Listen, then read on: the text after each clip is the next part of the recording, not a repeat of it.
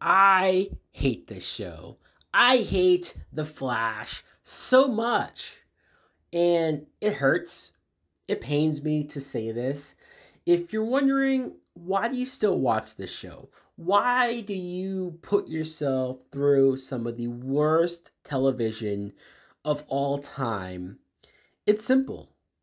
I used to love this show. The first two seasons of The Flash, I think, are some of the best superhero television that I've ever seen. The first two seasons made me fall in love with the show, made me fall in love with some of the characters, and then it dropped hard. And at this point, the show has sucked longer than it was ever good, but I'm still chasing the dream. I'm still thinking that someday, one day, it might get good again.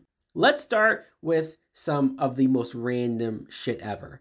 Ronnie is back. Ronnie was Firestarter in the first season.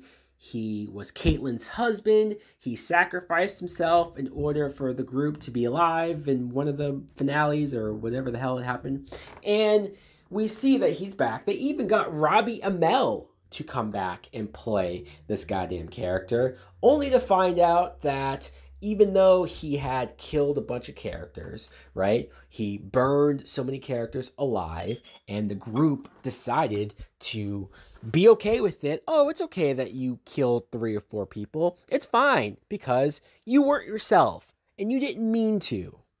Only to find out that it wasn't really Ronnie. It was this character, Deathstorm, I guess. And Deathstorm was just using the image of Ronnie to trick Caitlyn and to trick the group. Oh, wow, it worked because everybody is so dumb. And oh, yeah, Killer Frost died. If anyone gave a shit, Killer Frost is a character that I was just fine with. I was okay with. They treated her death like a huge deal. They gave her a whole episode of her funeral. And granted, it made sense to do that much for her character because she was a part of the team, but it wasn't like Danielle Panabaker was leaving the show. It wasn't like this is the last that we would see of that actress. So this felt kind of moot. It felt like it wasn't as sad of a deal that they try to make it out to be. Caitlyn went through this whole period of feeling very depressed. She kept calling Frost her sister, which I always thought was weird because they're not sisters. They're not.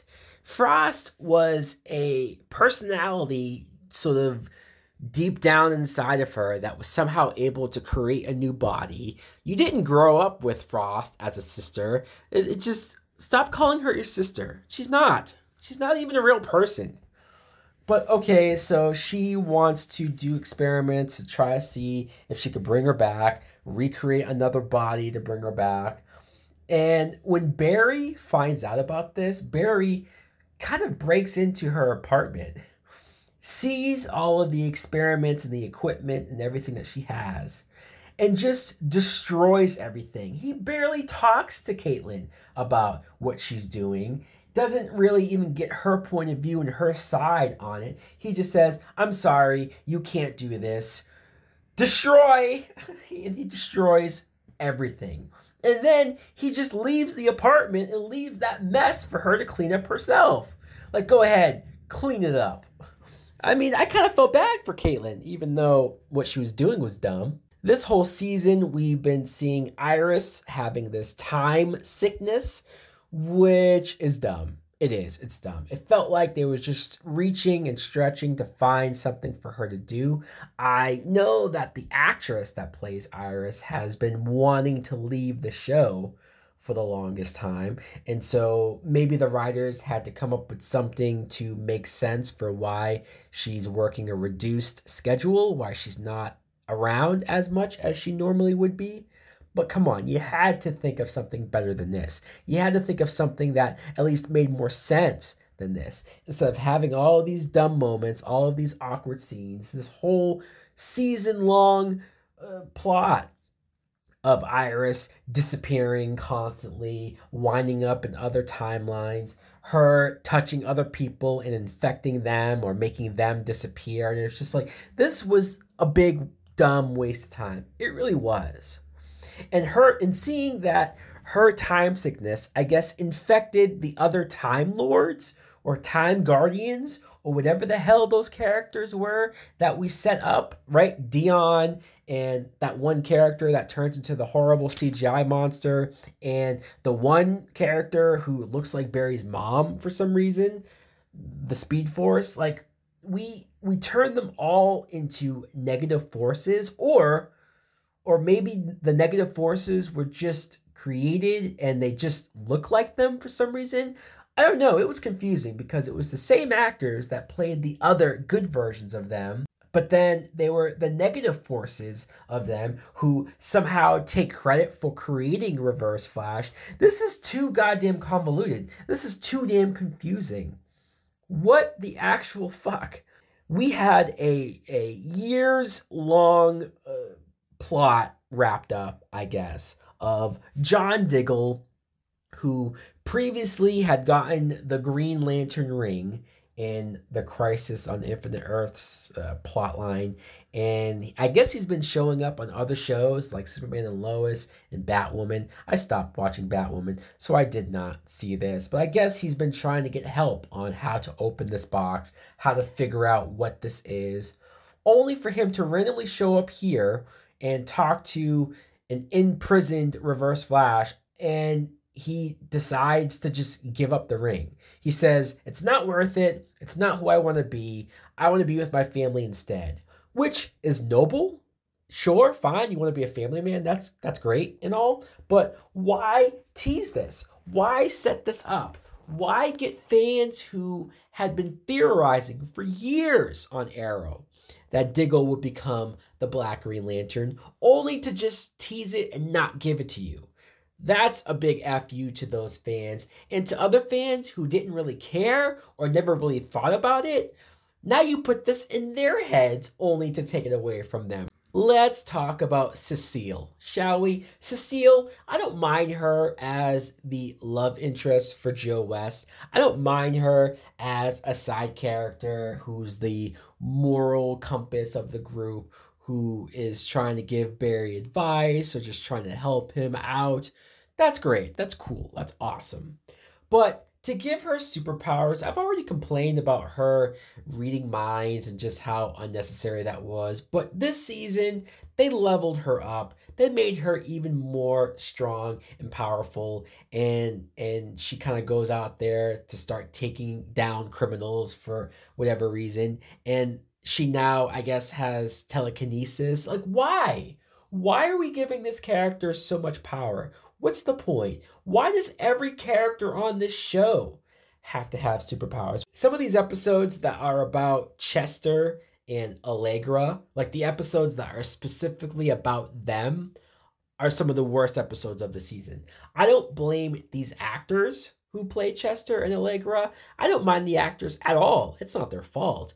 I just think that the writing sucks. Their characters suck. Like, their characters aren't as interesting as they need to be. It's no wonder why Cisco left this show. You guys can't do this. You can't have these weak and lame characters, half-ass their backstories, half-ass anything that makes them or could make them interesting, and dedicate a whole episode to them, because they're not interesting. They're not fun to watch. They're not something that I should be tuning into to watch when I'd rather be watching characters and actors that I care about or want to follow. I mentioned before that Reverse Flash is back, but they had this whole deal where the original Earbot Thawne, the actor that plays him in the first season, he used Harrison Wells' face in season 1 because he wanted to be somebody that Barry admired,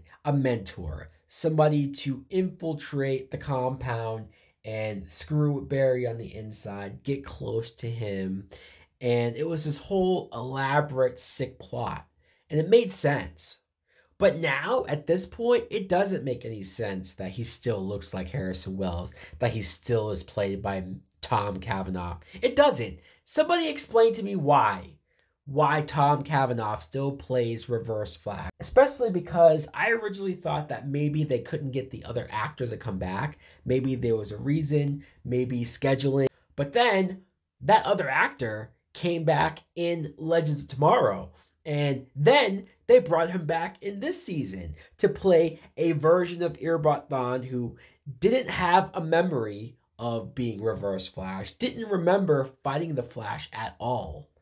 And I guess he's been in a relationship with this random scientist, and they've been building a new accelerator to create the Speed Force again.